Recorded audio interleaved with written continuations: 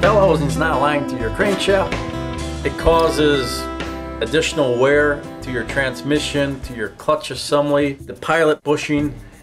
So it's a good idea while the motor is out of the car to check. The accepted tolerances are 0.0002, 0.005, or 5 thousandths. Okay, so what I'll do is I will walk you through some steps on how to check out your bell housing alignment and what to do if it's not within 5 thousandths, 0.005, okay? What you can do is just bolt on your flywheel, and what I do is I leave 2 bolts out of the flywheel, and that's where I'm going to stick my mag base with my dial indicator, alright? So now the next step is we're going to bolt on the scatter shield or the bell housing.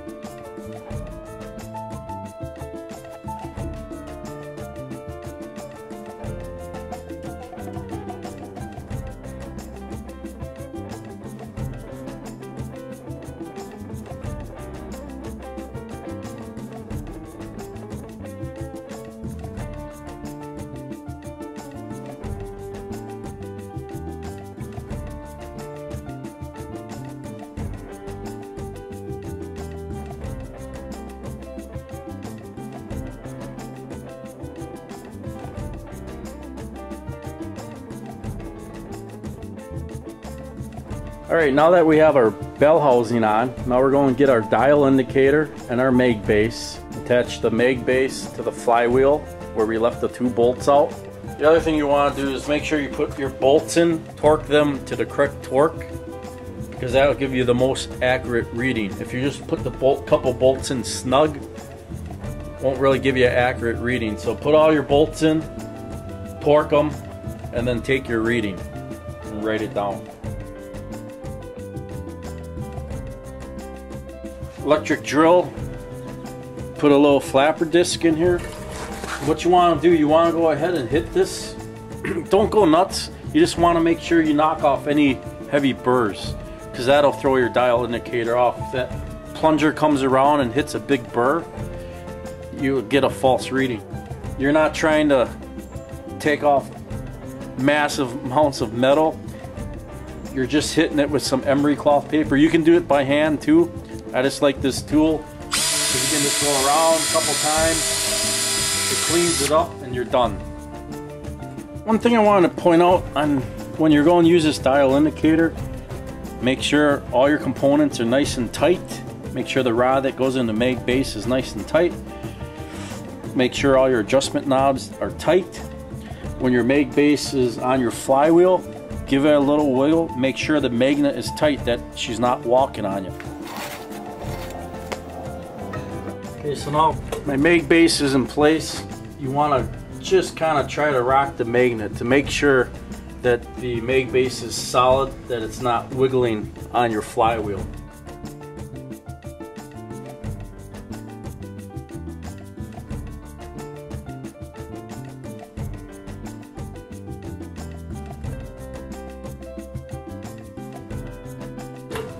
Now that you made sure your mag base was nice and tight against the flywheel, make sure nothing's hitting here, get on there.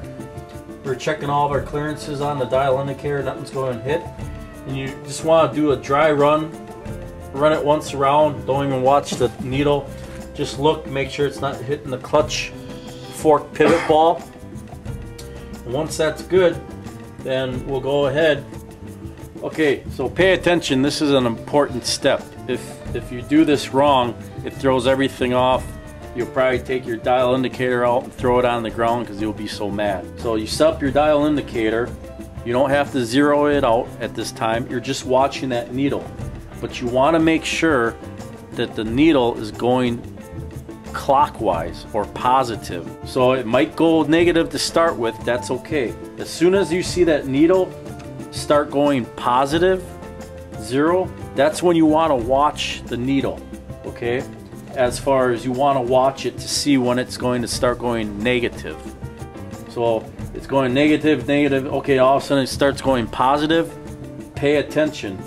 Now the needle's going positive, positive, positive, positive, all of a sudden it stops. Now it wants to start going negative. That's where you put your first mark.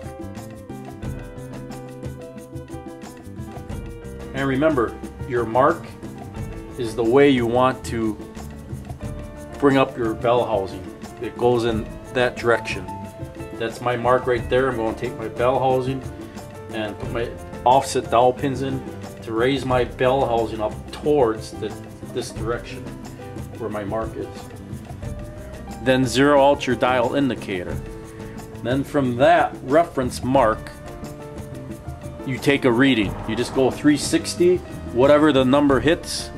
My particular application, this was my mark here. I went 360 from here, right about here. It was about 38 thousandths, negative 38 thousandths, and then she started coming back down. 20, negative 10, negative 5, bang, right back to 0.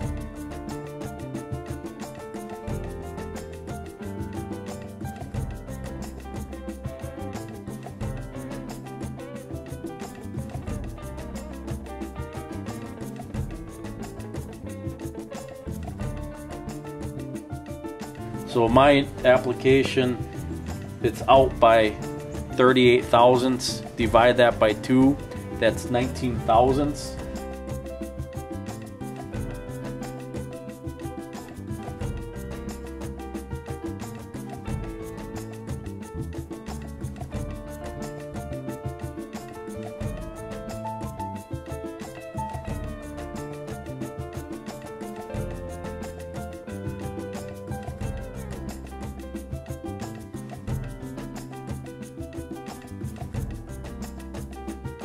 One thing I want to point out, that say if you put your dial indicator and you're going around and it reads 10 thousandths, that's good, because remember, you take 10 thousandths, you're reading, you divide that by 2, that puts you right at 5 thousandths and you're good to go. Once we get the new offset dowel pins, there's going to be a high spot on those dowel pins.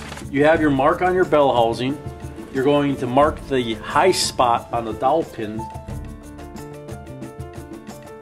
And both those dowel pins are going to be clocked the same as this mark. So the whole bell housing will be shifted up this way.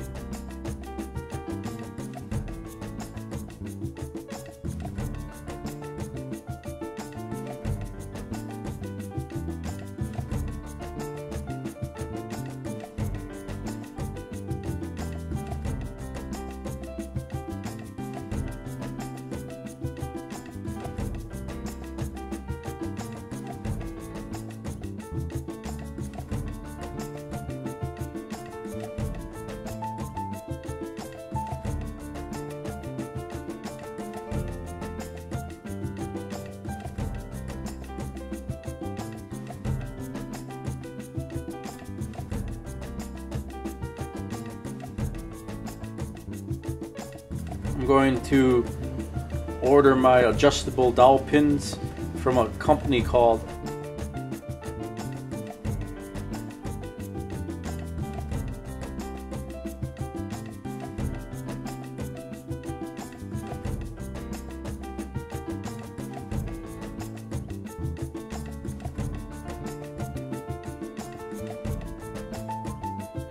Okay, now that we have our mark established, this we have to offset our bell housing, we have to move it up towards this mark here. When I was editing the video on how to align your bell housing using offset dowel pins, on playback there's some audio difficulties. So this is just an extra scatter shield that I had lying around, and I'm just going to redo this part.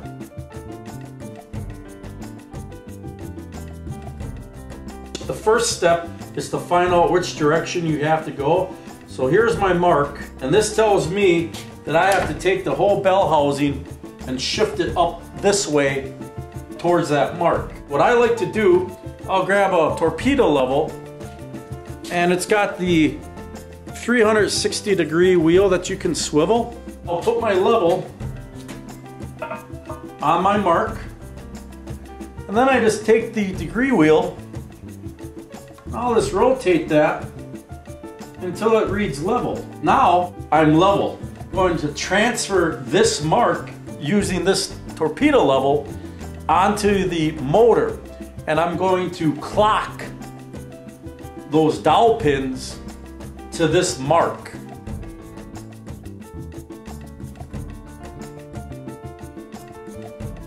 To pop out this dowel pin right here, all I did, I took a brass punch, kind of grounded a little point on it, hammer.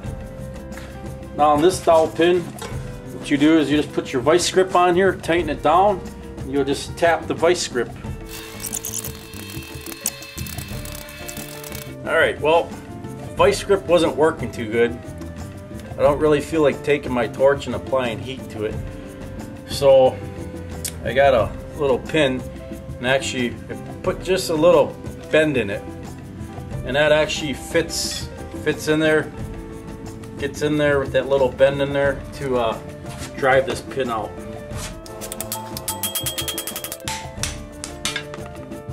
That's all, we're done.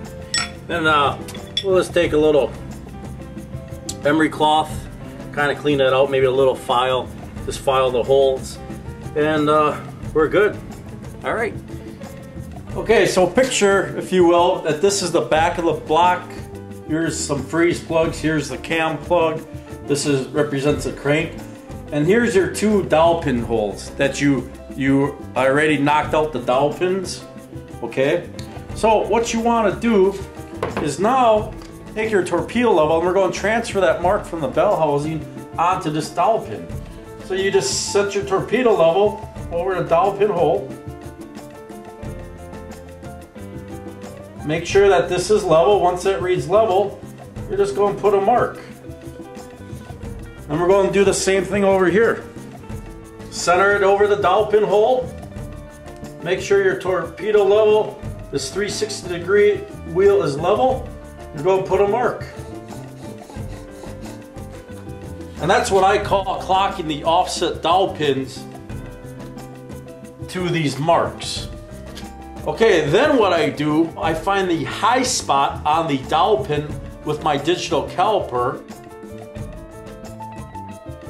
I find the thickest part on the offset dowel pin. I take the dowel pin and I insert it with my mark on the dowel pin. I line that mark up with this mark. Same thing over here. I take the mark on the offset dowel pin and I line that mark up with this mark. I'm going to take your dowel pin. We'll just use a little rubber mallet, just a slight tap. That's it. Okay. I just take the ridge. I got my mark here. Your mark on the block, I just got to roll it up a little bit. Okay, so now that you got your dowel pins in and your marks are both lined up, go ahead and put the bell housing on. Now, if your bell housing doesn't want to go on and you're fighting it, it might be that one of these offset dowel pins this one's this way, this one might be off just a little bit. So you gotta make sure that the dowel pins are facing the same direction. The offset of the dowel pins are facing the same direction. So if you're fighting your bell housing, go ahead and tweak one way or the other, and then your bell housing should slip on. Once your bell housing's on, torque all your bolts, put your dial indicator in, spin it around 360 degrees, and take the reading. Now if you get your reading, but you want to really try to get it closer to zero, then go ahead, loosen up your bolts of the bell housing, take 2 wrenches, and go ahead and just move them just ever so slightly clockwise or counterclockwise, depending on which way you have to go to get you closer to zero. And then go ahead, retorque these, go ahead, spin it, and then take your reading. And if it's closer to zero, you know you're going in the right direction. And if you want to do it again to get it even closer to zero, go ahead and loosen your bolts up one more time. Just move those dowel pins, offset dowel pins, just move them just a little bit, retorque the bolts, and try it again. It took me 4 times to play with my offset dowel pins to get it exactly where I wanted it to be. So that's basically how you clock your offset dowel pins to the back of the motor. One other thing to know, once you're happy with your bell housing alignment, the Rob MC offset dowel pins, they use a socket head bolt. And you gotta torque those to about 8 foot-pounds of torque. So what you wanna do, you wanna use your wrench, your 9/16 wrench for a holdback, and then you wanna torque those to 8 foot-pounds of torque. And you wanna be careful not to disturb the setting, the clocking position of those dowel pins. And that's it, you're done, you're good to go. All right, on to part 18, see ya.